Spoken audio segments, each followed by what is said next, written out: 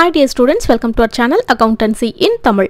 இன்னைக்கு வீடியோல 11th standard accountancy chapter 7 subsidiary books 2 உடைய illustration second sum பார்க்கலாம்.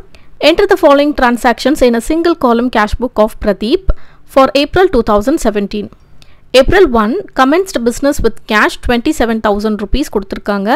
Commenced business with cash அப்படினா நமக்கு business குள்ள cash enter ஆகுது. அது வந்து நம்ம receiptsல போடணும். In the books of Pradeep, cash book single column debtor creditor date receipts LF amount rupees போட மறக்க கூடாது and இந்த பக்கமும் date payments LF amount rupees போட மறக்க கூடாது. Format எல்லாம் கரெக்ட்டா போட்டுட்டு dateல 2017 April 1 to Pradeep's capital account போட்டு amountல 27,000 போட்டுக்கோங்க receiptsல. April 5 bought goods for cash 6,000 rupees. நம்ம purchase பண்ணிருக்கோம் அப்படினா cash pay பண்ணிருப்போம் இல்லையா? So payment sideல April 5 by purchases account 6,000 rupees போட்டுக்கோங்க. April 10 goods sold for cash 11,000. Sale பண்ணோம்னா நமக்கு cash உள்ள வரும் இல்லையா? So April 10 to sales account 11,000 rupees receipt side la போட்டுக்கோங்க. Next April 13 paid into bank 5,000 rupees. So bank க்கு நம்ம pay பண்ணிருக்கோம். So payment side la post பண்ணனும்.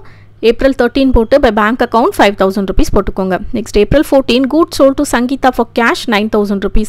Sale பண்ணா cash enter ஆகும் இல்லையா? So April 14 to sales account 9,000 rupees receipt side la போட்டுக்கோங்க. Next April 17 goods purchased from Preeti on credit 13,000 கொடுத்திருக்காங்க. இது credit purchaseன்றதுனால நம்ம இத எடுக்க கூடாது. Next April 21 purchased stationery by cash 200 rupees. So paymentsல April 21 போட்டு by stationery account 200 rupees போட்டுக்கோங்க. Next April 25 paid Murugan by cash 14,000. முருகனுக்கு pay பண்ணிருக்கோம். Dateல 25 போட்டு by Murugan account 14,000 rupees போட்டுக்கோங்க amountல. Next 26 commission paid by cash 700 rupees.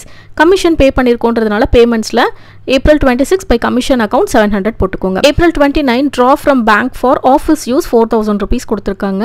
இப்போ office use-க்காக பணத்தை withdraw பண்ணிருக்காங்க. அப்ப cash business குள்ள வருது ஓகேவா? அப்ப அத receipts-ல போடணும்.